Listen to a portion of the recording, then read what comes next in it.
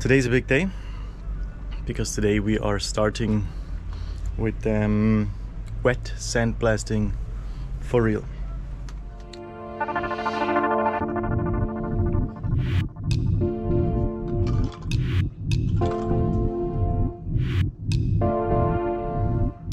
Okay, so we did a video before about this, but this one is the proper one.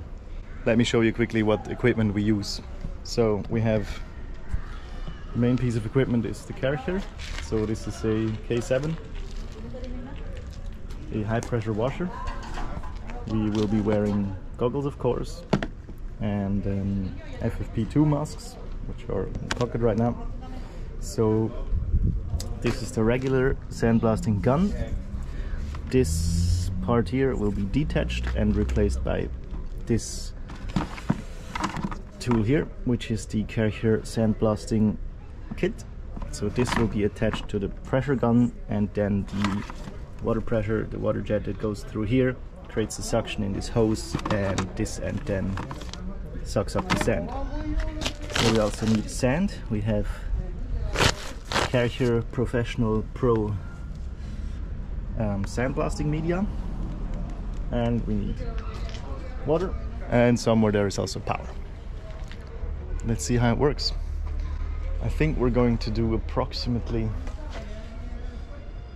between 2 and 4 square meters, so we can estimate how much media we use and how much time it takes. Looks properly tented in.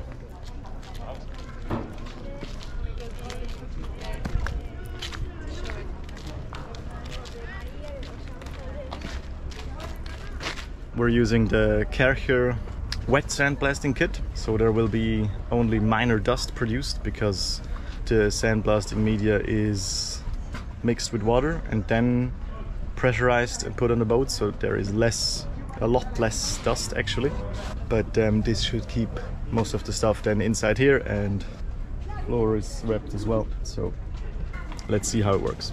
All right, Kira is now measuring the sand because we want to try to estimate how much sand we're using. And so the plan is to have about half of it in this bucket, then see how far we get.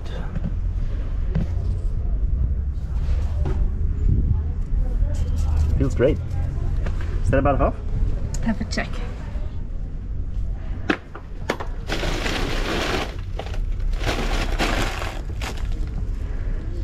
It feels to me like this is still slightly more. Yeah. There's not much of a difference. Maybe a little bit. So pour a tiny bit more and then that's it. So it's not scientific, but in order to give you guys an idea how much does this Kärcher wet sandblasting kit actually work for sailboats. Yeah, how much sand do you need? That's actually our biggest question. That is our big question.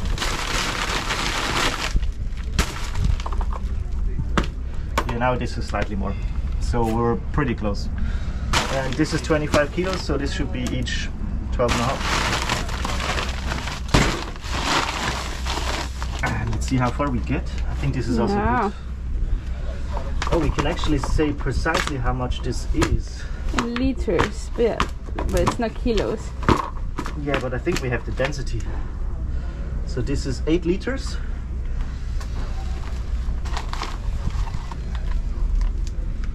8 liters, and it's 2.5 gram per square centimeter. Yeah. So 8 liters is 8,000 square centimeters. So 8,000 by 2.5. 16, 20? 20,000, yeah. 20,000 grams? 20 kilo? That can't be right. No. If this is 25 and about half full, this can't be 20.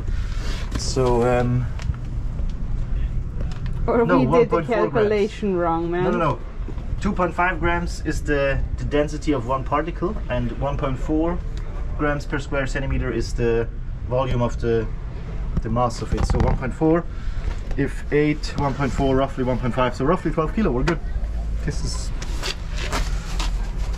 good. Okay, let's try. Yeah. Okay, we're ready to start.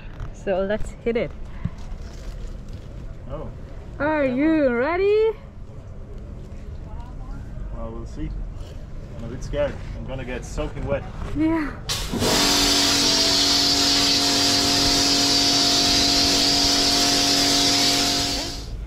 So that was maybe 10 seconds. And this square, the anti-fouling is gone. So we're not trying to go back to steel because we have a lot of layers, but we're going to the white epoxy, and that seems to work.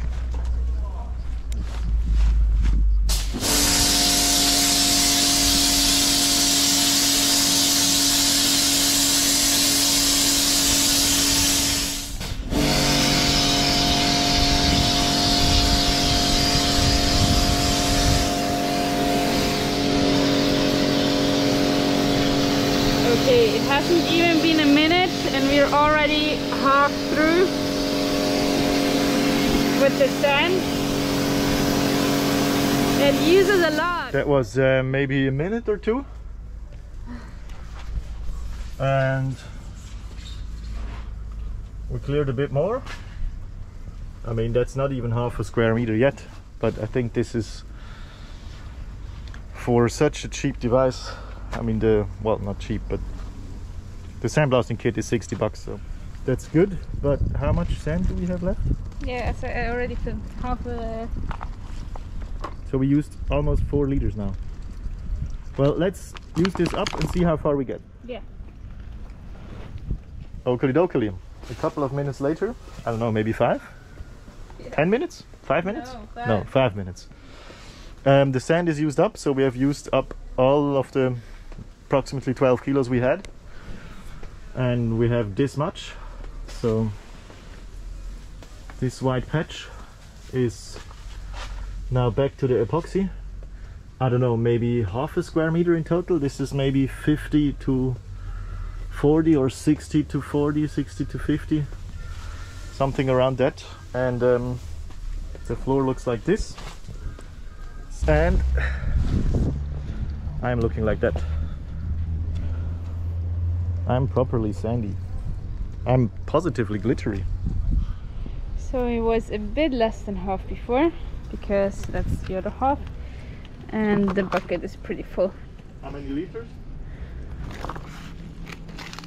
10 liters, says right there. What do you say? See that? There, 10. This is 10 liters. So the top is 12. Oh, now I see it. Okay, so 10 liters is this.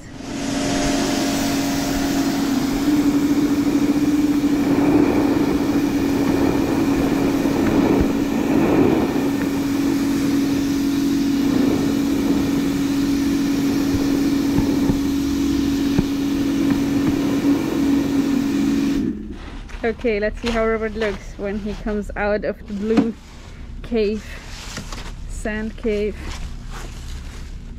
Woo.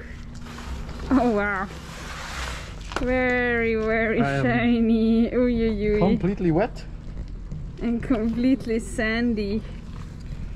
Uncomfortable or okay? That's okay, but I think I need a shower today. Yeah. Let's have a look. We swap this for this. So in here, this much is now done. So this is one 25 kilogram bag of sand. You can see up there where it stopped. I don't know. This is probably exactly 1 square meter. I mean, we can measure it, but it looks like a meter to me, or close enough. Here is some places where we went down to steel. So you can see this is the old, where the steel was exposed and rusty. Here the steel looks gray and shiny again. The surface looks great for painting, but it's now wet. So all these places, the gray is steel and the white is epoxy. Now the big question is, it's wet. We're going to remove the blue, let the canary in sunshine do its job, and see how much flash rust we get, if this method makes sense for a steel boat to go down to bare steel. It will take a while and a lot of sand, but at least to remove the anti-fouling from the epoxy, that is fairly quick. I mean, this bag now was how much time? half an hour. Yeah, I would agree. Somewhere between that. So I'm not sure if it's more comfortable than with a grinder. I think breathing wise, there is spray on the mask, but I don't think there is much dust that develops. So it's certainly better for the lungs. I'm not sure if you actually understood anything we said while having the masks on. But better safe than sorry. So we'll take down the blue, let the sun dry, and then have a look with more natural light and less water. See you later.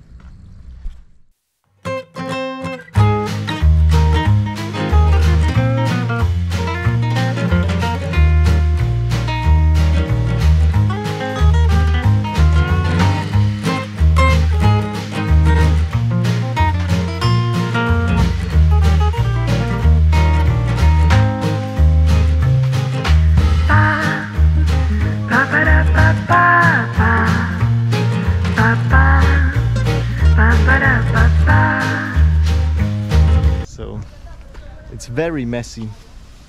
First we thought this might be a less messy alternative to having a grinder, but I'm not sure.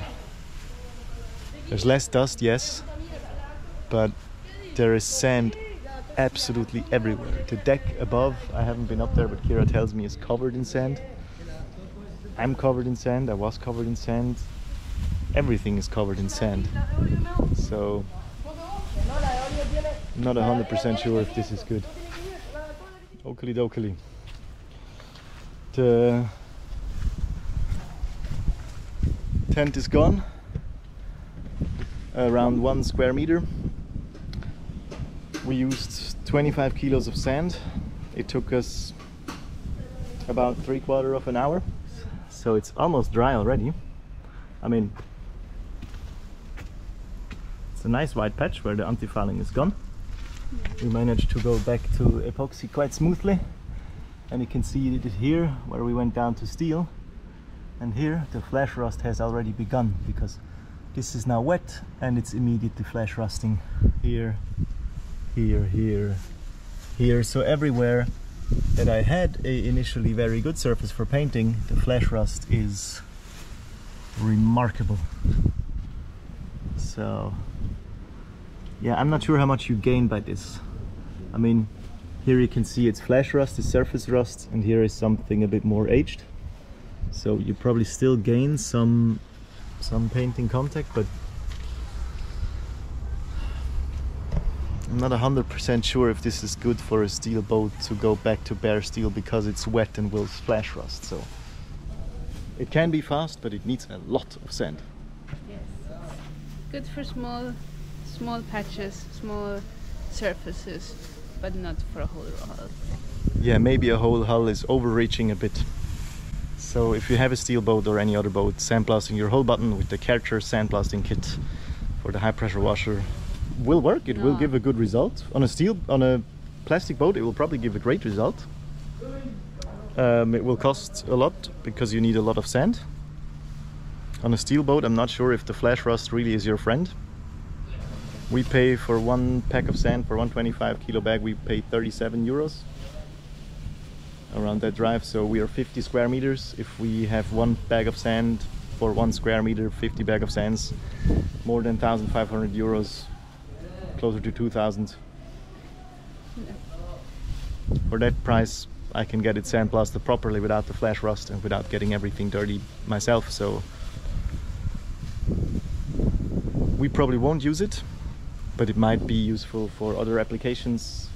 As Kira said, smaller parts, if you need something special sandblasted at home, something small, sure. For a smaller plastic boat, why not? But for this size steel boat, probably not. So we hope you saw that video before you started Kärcher wet sandblasting, and that it was helpful for you to decide on if that is an option or not.